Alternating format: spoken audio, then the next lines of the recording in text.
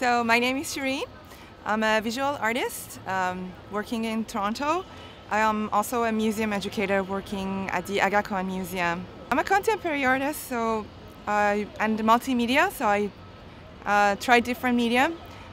Currently I'm working with needle felt technique, and then I turn them into stop motion animation. My education in visual art was not very formal or academic, so I really needed to fill that void, but in a more casual way.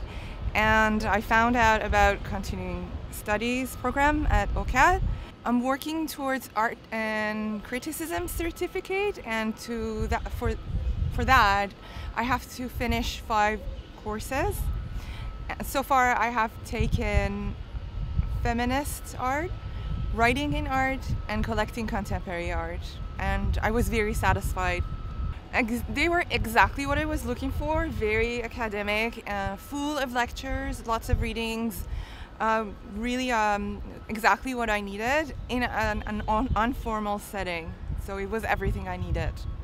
The instructor for the collecting contemporary art was very resourceful, very informative, and she was at the market. She was a consultant for our art collectors, so she was really in there, you know, so her information was up to date and accurate, and she had a lot to give, you know.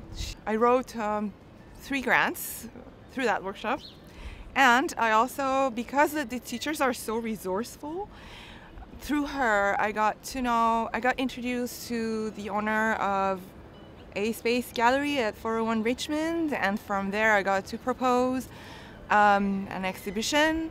I tried other non-academic schools in Toronto, and I did not really like those because they were too casual, too informal. I really needed that academic, you know, part of it with like talks and readings and stuff, and that's why I recommend continuing studies at OCAD.